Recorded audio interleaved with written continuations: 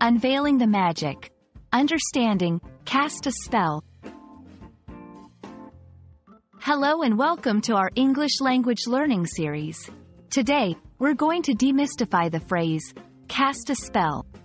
This fascinating expression is not only popular in fairy tales but also in everyday English conversations. So, let's dive in and unravel its meanings and uses. When we hear, cast a spell, the first image that might come to mind is a wizard waving a wand.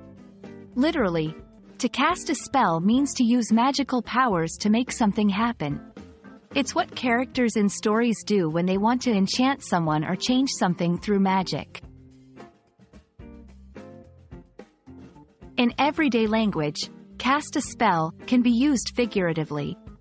It means to captivate or enchant someone, but without actual magic involved. For example, when someone has a powerful influence on others, making them feel attracted or delighted, it's like they've cast a spell. You'll often find this phrase used in various contexts.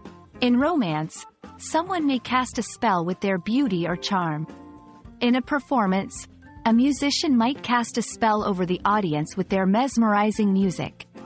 It's all about a strong, almost magical influence. Let's put our phrase into action with some examples. The storyteller cast a spell on the children, and they listened, rapt, to the tale. With her graceful dance, she cast a spell on the entire room.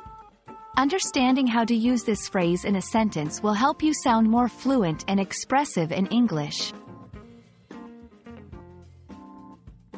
And that's the essence of cast a spell.